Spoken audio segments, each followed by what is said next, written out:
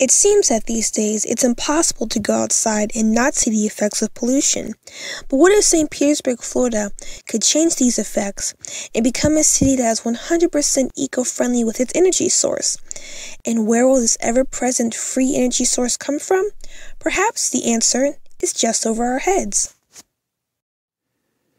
Our mission is to design an applicable approach to achieve turning the St. Pete community into one that advocates and enacts the implementation of solar power to achieve 100% renewable energy throughout the city. Our vision is to protect St. Pete's environment and keep the city sustainable for generations to come. When looking at the demographics, the data shows us that St. Pete is a medium-sized city with a median income of approximately $46,000, which is just below the national average, and has a solid tourism market, which brings in approximately 6 million tourists annually, which is obviously a huge benefit to the economy, its residents, and business owners. Furthermore, the Cost of Living Index, which measures key consumer costs, shows that St. Pete's average consumer cost is just below the national average. Even though consumer costs are below the national average, per our survey results, 73.8% feel they paid too much for electricity. Furthermore, 95.2% of residents who participated indicated they were concerned about pollutants from current energy sources. This data highlights the willingness of St. Pete to want to make a change to greener and more eco-sensitive energy sources. Becoming energy efficient these days is no longer a hard task. There are many ways to achieve this. The first is by harnessing the power of solar energy. The sun generates around 123,000 terawatts of energy per year, and humans only use about 8 terawatts of energy per year. The total St. Pete household electrical consumption is around 3.52 terawatts per month. This is the perfect opportunity to source energy from the sun. Another effective way is through household efficiency. Some things you can do include switching to energy efficient light bulbs such as LEDs, air sealing and insulating your household, unplugging your cell phone before sleeping, upgrading to more energy efficient appliances, and upgrading to a more energy efficient AC unit.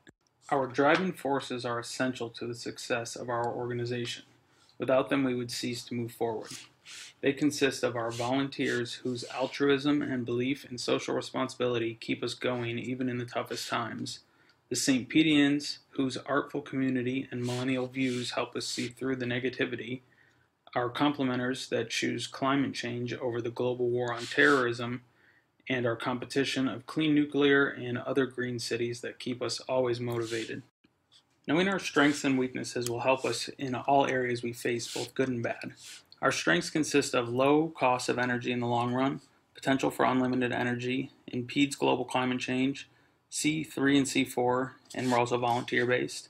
Our weaknesses consist of initial cost, non-renewable satisficing, lack of solar power education and exposure in the general populace, and high barrier entries.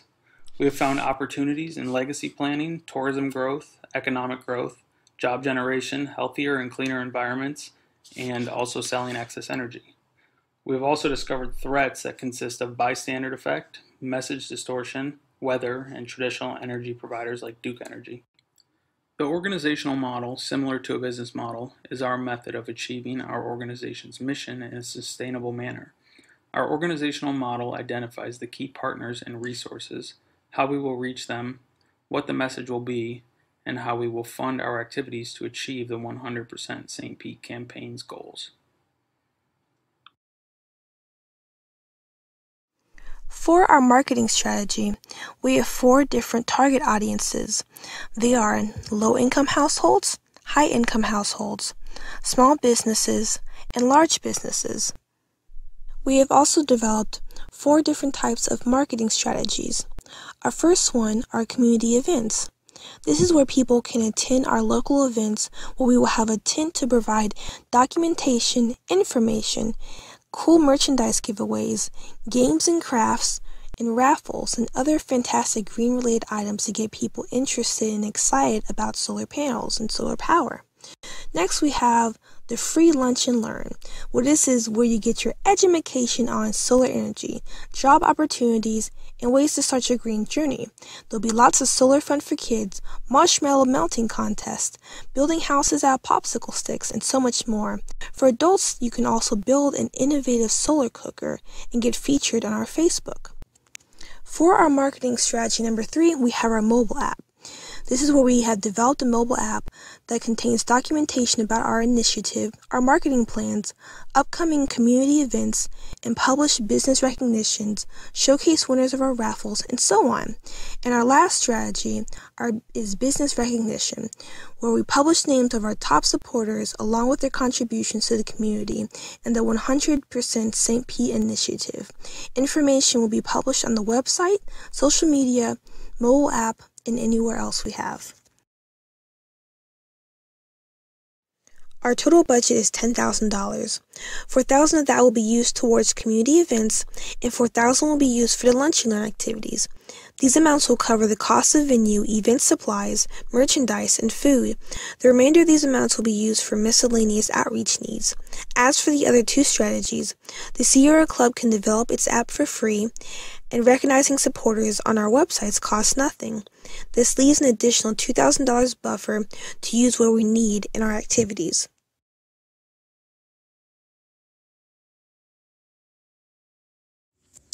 The persona I'm going to be talking about today is She Can't Afford It. This basically focuses on low-income residents in the St. Pete area. Our persona is 30 years old, she's a telemarketer, and makes about $30,000 a year.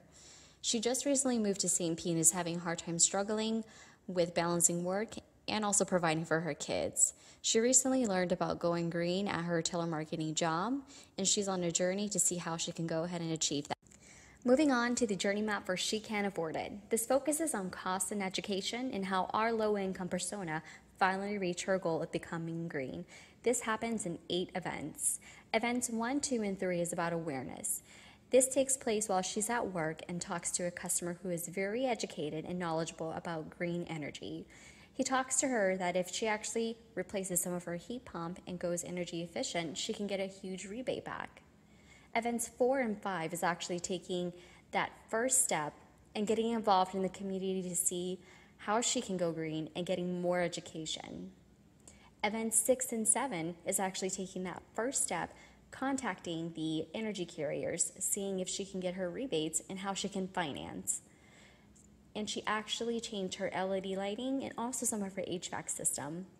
Event 8 is how she actually completed her journey and she is now going green. Hionabiz is a 35-year-old St. Pete native who attended USF where he obtained his MBA and is now the owner of Rent and Save, which is a local storage business. Although his business is doing okay, he is constantly looking to become more innovative to remain competitive with rivals. Being a native to St. Pete, Hiona is looking to be more active in the community and create awareness around actions that may impact the community. Over the last few years, he has been consistently losing customers and is left wondering what else he can do to improve his business. Over the last couple of years, Hionabiz noticed a decline in market share, so he started actively surveying customers. After 3 months of surveying, he found that customers felt his prices were not competitive with rivals. He tried to lower his prices, but simply cannot match competitors unless he finds a way to lower cost.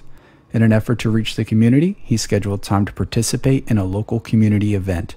At the event, he noticed the Sierra Club's 100% St. Pete booth, so he walked over to see what it was about.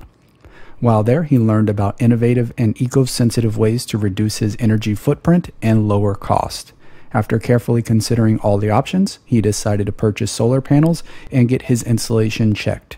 After the installation checkup, he found his installation was barely meeting the minimum R rating for Florida, so he decided to upgrade the installation as well.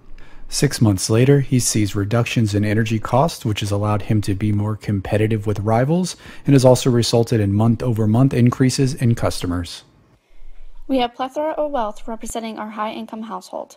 She is a senior partner at a public accounting firm making an annual salary of $250,000. She could afford to put solar panels on her house, but she's always looking for a good deal. She hears so many differing views on global warming and renewable energy that she's not convinced it's a worthwhile investment.